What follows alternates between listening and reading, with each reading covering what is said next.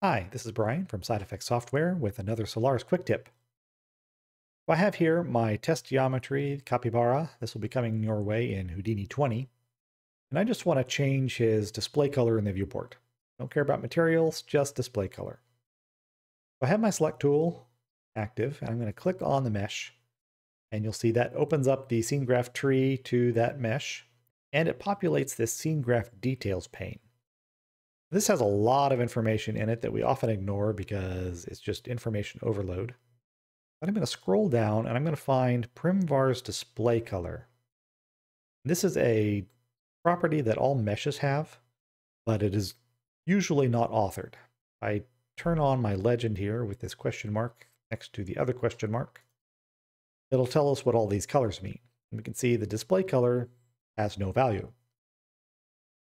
What I can do here is if I right click on that and choose edit property or use the hotkey shift enter, I will get an edit properties LOP over my network graph. You can see that is targeting the skin primitive, and it's already loaded up the Primvar's display color in the parameter interface. So if I come over here and I choose this mint green, we see that indeed the display color has updated in the viewport.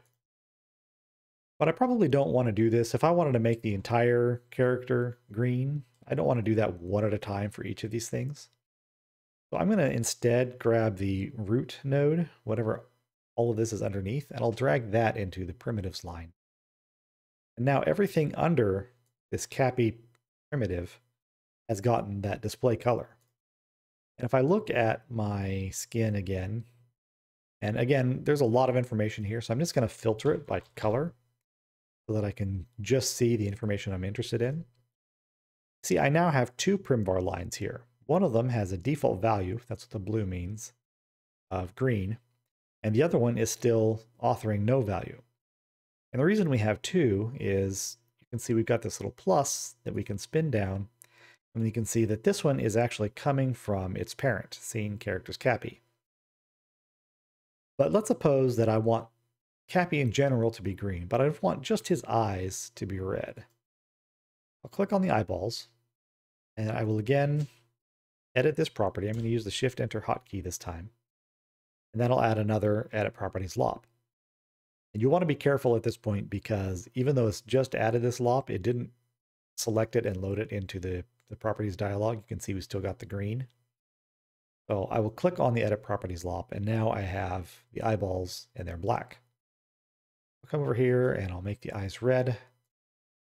And looking in my scene graph details, that original green color line has gone away, and I'm left with only the default value of red.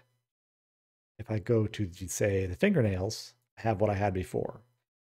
Green and a no value on the fingernails themselves. One other thing that is not really obvious here is the second half of the scene graph details. I'm just dragging off this pane over here. And this will tell us in the value tab what the value of that is. And in the case of something like this, where we've just got one value, that's not terribly useful. But if I didn't need to open that. If we select, say, the vertices, base vertex counts, this can tell us something about an array, or if I choose the points, point locations.